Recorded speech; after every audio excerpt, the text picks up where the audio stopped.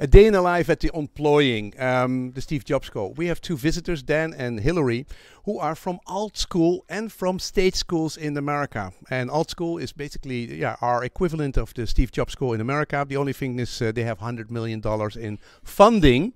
And we don't. We are paid by the government. And I just want to know what they think of this school and what the difference is between how they're setting it up. And I want to compare it to the state school. Very interesting interview coming up.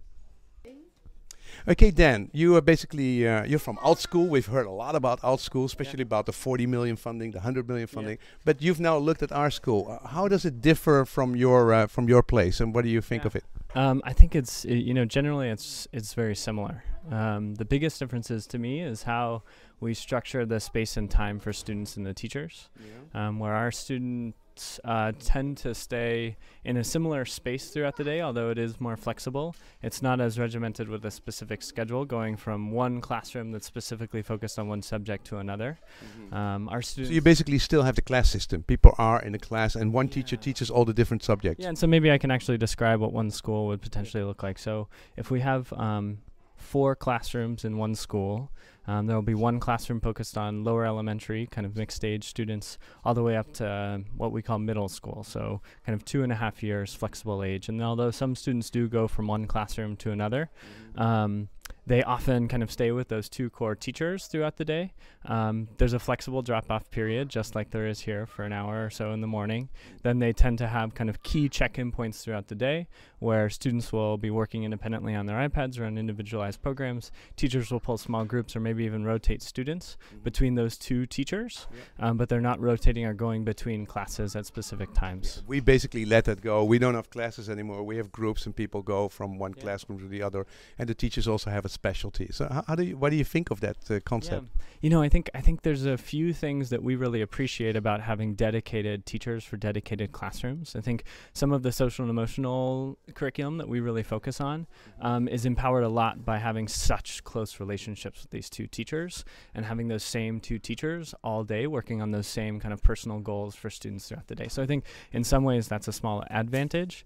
But it is a big advantage, but you have 2 teachers per, how many kids are in the classroom? About 22 students. So you have 10, basically we have 25 kids per, and we also have that social function, but the teacher who basically teaches math also has to be a coach for 25 and on the social emotional. So you have a lot more time per kid. And certainly there's some disadvantages as well. I think, like, looking at the spaces and how the spaces can be more specialized. One of the things I was commenting on is as we're building new campuses, it's really challenged. It's a big challenge to think of how we make that space flexible enough for mixed age students, flexible enough for all subjects. And I think those 2 huge spectrums to personalize one space on are really challenging. So even being able to cut one of those out of the equation of subjects and the manipulatives that you need is actually pretty liberating, I'm sure. I can imagine. Hey, and the business model is they're private schools, and it's about $23,000 or $24,000 per child per year, and the business model of AltSchool is you basically that's a commercial venture, right? Yeah, and so there's basically a few things about AltSchool. That's the vision. Is right now we have private schools that we're running and operating where it does cost tuition for our students to come to the school. And then, we think we want to do this phase really well so that we're building software and central support systems that could actually eventually help public schools in the United States as well. And so, the ambition isn't necessarily to build a huge network solely of first-party private schools that cost money to go to. The vision is to do that in our controlled environment till we get some of the really great answers that we know we can find, and then it's same like Tesla. You first build a sports car for $100,000, $150,000, and then you basically slowly make your way to exactly right. Yeah, at the moment you're 4 times more expensive than what we get per year. So and we're trying to do the same thing to make everything available. Is there, let me go to Hillary. Hillary, I mean, you're working for a state school program, KIPP or something. What was the name? KIPP, K-I-P-P, Knowledge is Power program. And we have about 200 schools across the United States. And what our program has done over the past 20 years is go into the low-income communities in the United States where traditionally the lowest performing schools exist, where teachers don't want to teach. And we actually give up some of our public funding. So we tell the government, you can keep 40% of your money. We'll take less money, but give us less rules. less rules. We get to hire our own teachers. We can teach however we want. But with that comes a lot of responsibility, of course. So How do you fund that 40% plus the other money you need? So we have a not-for-profit program, Knowledge is Power program, that's a nationwide foundation that helps us fundraise, and they raise millions and millions of dollars that then we can use as we see fit. We don't have to spend the money the way the government tells us. So it's very challenging, very different than this, much more traditional. Our students, the teacher has the knowledge, the students listen. While we do have technology, our students are very much confined to the resources that we have. And I think that we figured out how to do it the best that it can be done, and there's still a ceiling. Our students do very well on standardized tests. Our students who traditionally are very disadvantaged, our mission is to and through college. So we're providing that opportunity to students who wouldn't have that opportunity.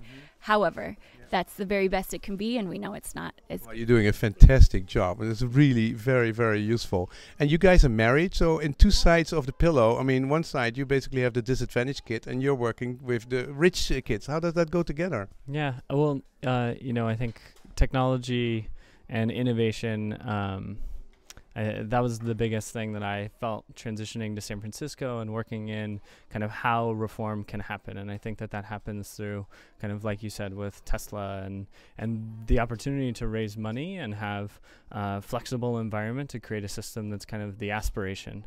And for us to do that, we have to be able to solve those problems ourselves with all of these resources before we can go to KIPP or another school system and say, hey, we have the answers.